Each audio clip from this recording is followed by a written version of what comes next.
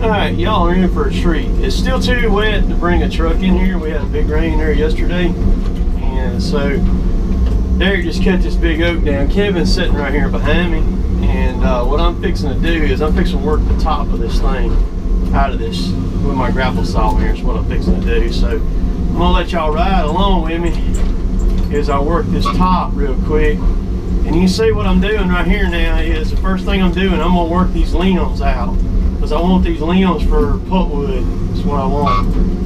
A lot of y'all probably thinking, my God, really? That's right, really. That's correct. That's how I roll, man. Get everything I can get out of that tree. See, now I got that limb right there. So I'll take and, where I want to hit it at right there. Hit it right here. Let's go up here now. You can take that grapple saw. This ought to be a good advertisement for Rotobeck, man. Look at that. Look at that. Alright, now, alright, so that limb's just about done. I'm going to go back here and I'm going to cut it right here. Cut into it right there, and then I'll take my grapple in. There's still a good bit of weight in it, so I'll just pop it loose right there. Alright, that's about an 800-pound stick of hardwood pulpwood right there, so I'm gonna stack it right there. We still got quite a few limbs left in this tree, my friend.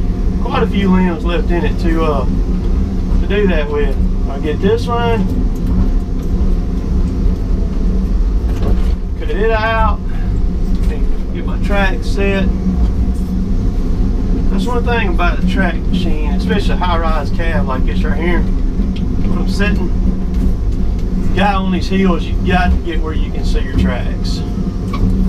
So work this out. You'll start at the end, get the weight out of the off the limb. That's the key to working these limbs out. See, all that weight's gone off that one right there now. All right, I'm gonna come back right over here. I'm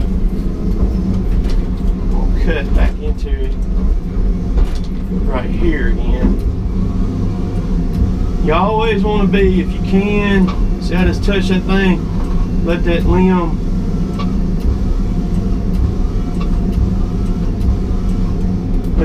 gently fall. I got it almost cut all the way off. And I pick it up like that, it's out. Alright, now I got this one more limb over here that I need to get off. I'm gonna roll it. Now, that's a good stick of pulpwood right there. That's a really good stick. So I get this thing over here.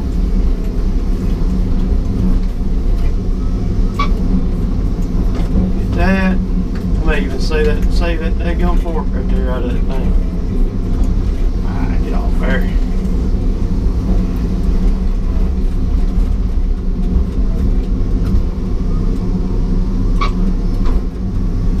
Alright. Now, I'm gonna get this fork out of it right here. Look at there. Alright. So, that's 3 pieces. I'll put that in my pile.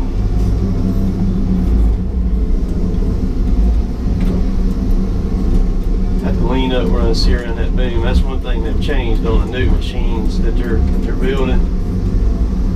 Made it where you can see a lot better out of them. Alright.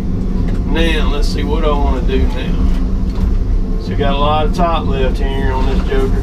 Just tear that limb out. Get it out of the way. I'm not going to use that one. I'll go ahead and rip this one out. 2. There we go. Gone. Go up here. This in here is going to be a little tricky because it's split. Oh, shoot. Anytime you got them ones that are split like that, they're bad. They're not good to fool with. You saw it on my chain there.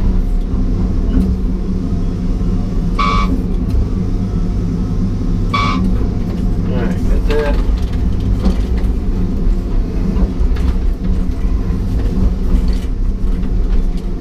Get this one up, get it free. Tear it out.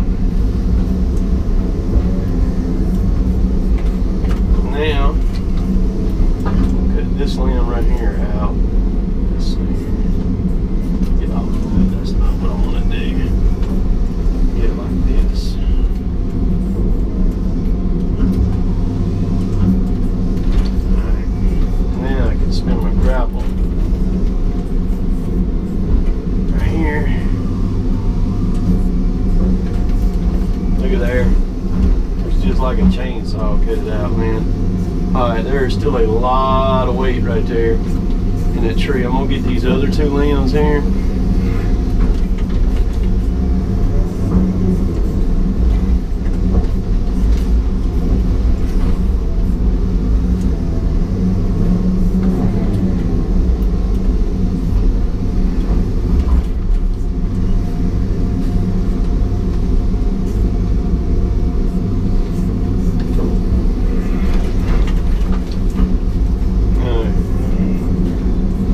That up where I want it. Get this top out of